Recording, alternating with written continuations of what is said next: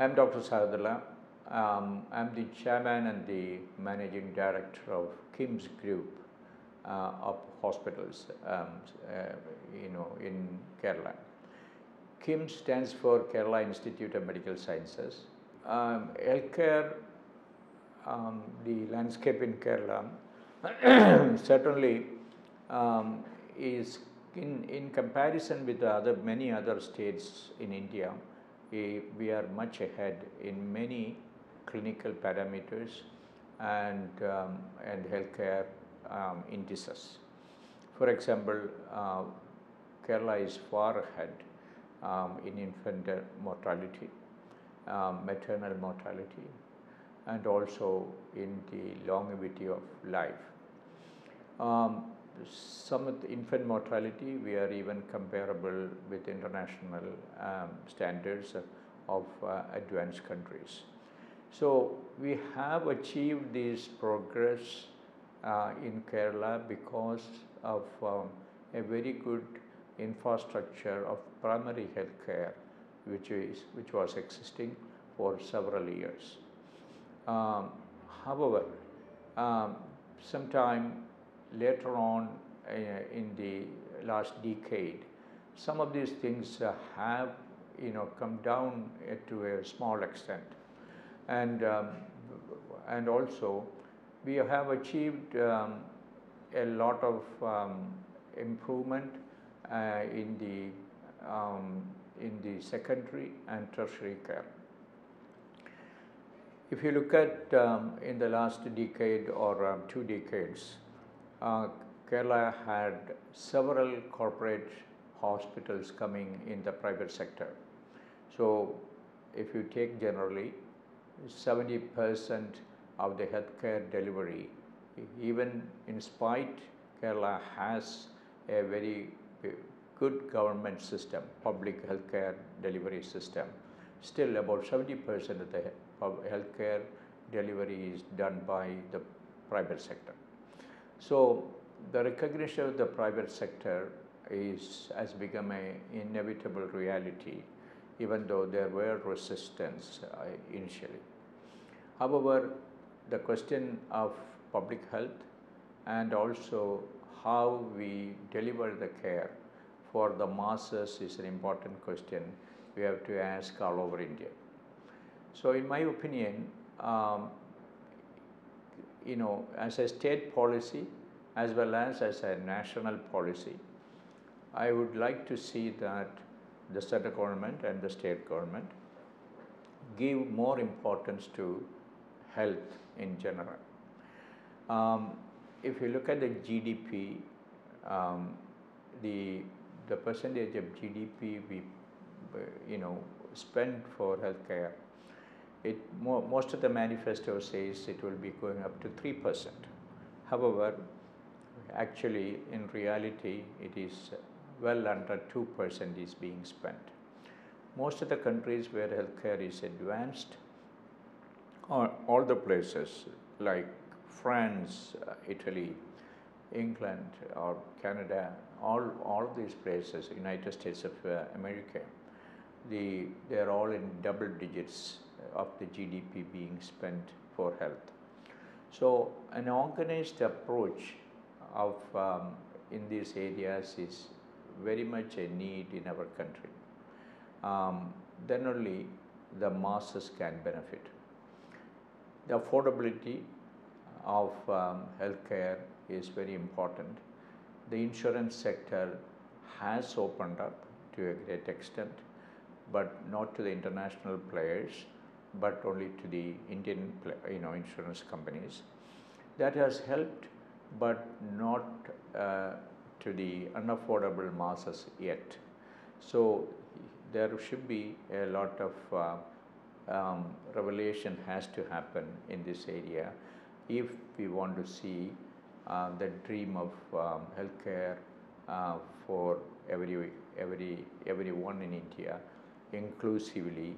We should provide it to all the masses, and that can happen only if a concentrated and focused effort happens in India in general, as well as in Kerala too. Um, while the private healthcare in Kerala improved, many corporate chains have come up, and also it has attracted many patients from outside. That means foreigners coming to Kerala. It is because I should give some due credit to Ayurveda, um, who have brought people for medical tourism before, or medical value travel. That's what a better term than medical tourism. And subsequently, people started coming all over Kerala for medical treatment, modern medicine treatment. It is a great thing that we can develop the medical value travel also. It will help the state in creating jobs, creating revenue, as well as helping the unaffordable people. We are based very much on the philosophy and the ecosystem of quality, ethics, and patient acceptability or patient first concept. And this is the driving forces, and of course corporate governance. So these are the driving forces for us in taking the healthcare forward. In anything you start after 15 years, the biggest challenge will be the sustainability of the whole systems and the values. So the value system has to be maintained, and competitions, more and more competitions will come. So we also try to sustain by expansion process, and also bringing in more expertise, competence, and also scientific advances which happens in the medical field. Bring it to our country so that your sustainability will be better, your competitive edge will be better. So in this context, we now have spread out almost from south to north of Kerala. We are looking at other opportunities in Kerala. We have a few primary health centers also. We call them KIMS medical centers.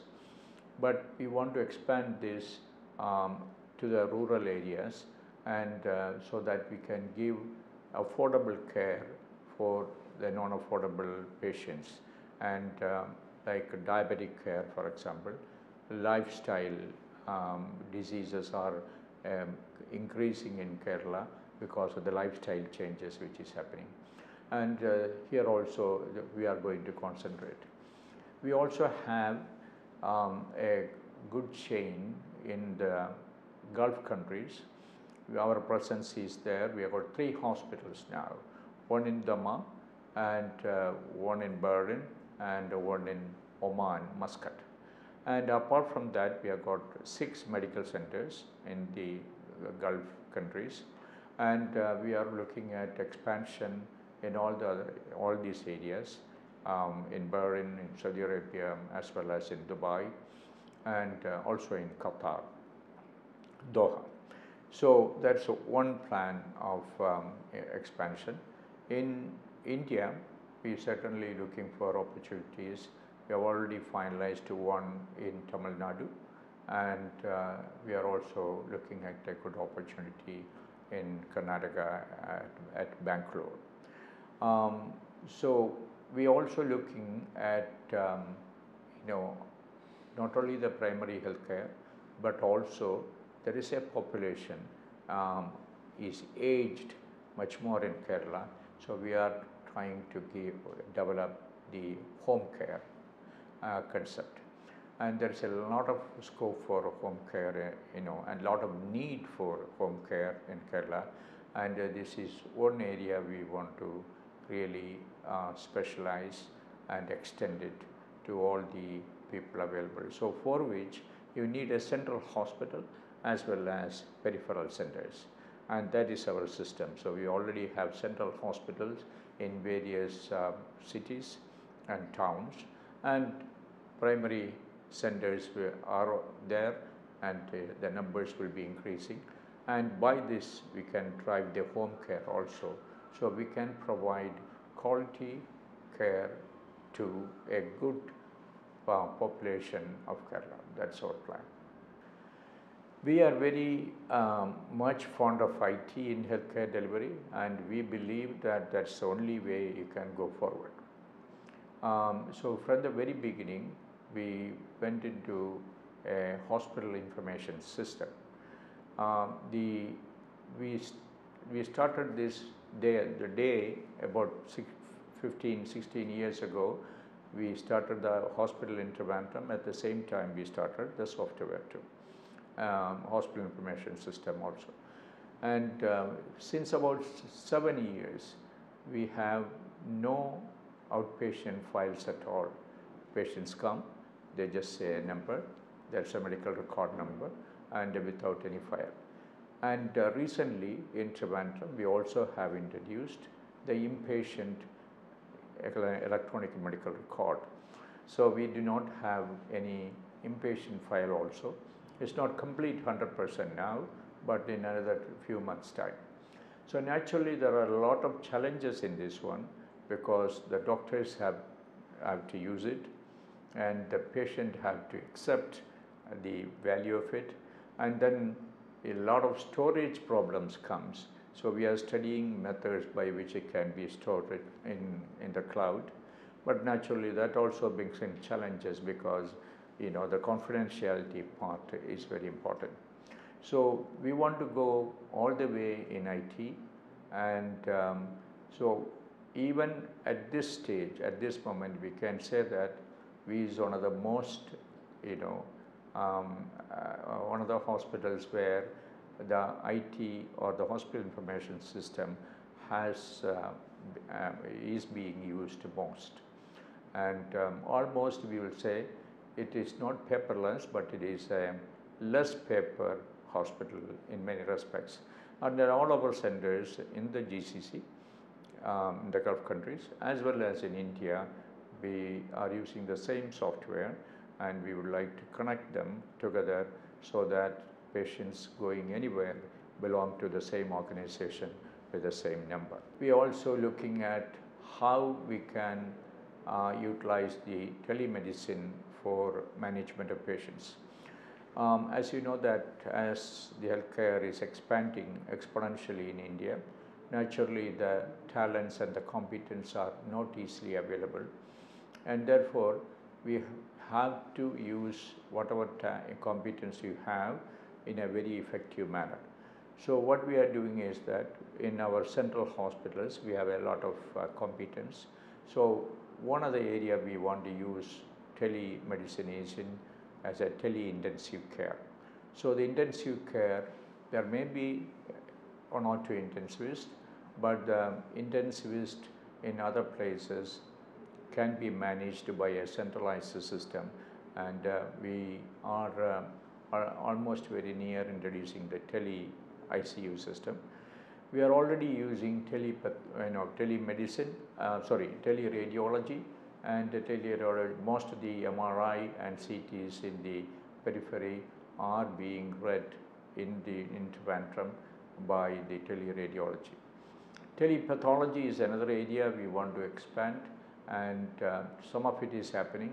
Second opinions for histopathology, etc. We get it from US by telepathology, and we want to extend that also between our SBUs and the corporate office, and that's been in Trivandrum. I mean, quality in healthcare is a very important concept, which we could bring it in when we started 15 years ago. And the first department we started was the quality department. And it is very easy that in manufacturing sector, you measure quality by various parameters. Whereas in healthcare, quality in the perception of the patient, and how you measure that. And that is the major challenge all of us had, and many of the advanced countries they have progressed in it. So today India also is progressing in quality, and our institutions quality is given utmost importance. Every quality parameter we have got KPIs, that is key performance indices for each department. We have got patient related parameters like waiting time, their satisfaction survey in each of the areas, and even with the doctors, all are measured and measurable today.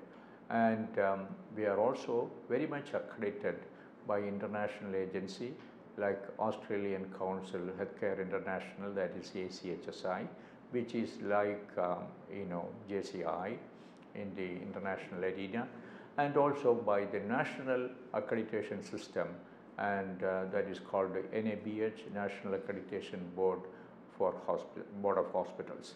And these are the stamps of quality, and but quality is a way of life. We are not looking at quality for any accreditation purposes alone. It is a total quality management we are practicing, and this is all along in all our SBUs is being practiced. And when you talk about quality, it is also very much based on ethics also. So ethical practices and ethical principles is a virtue probably not very much practiced in healthcare and like in many other fields because of the degenerating values in our society at this point of time. So we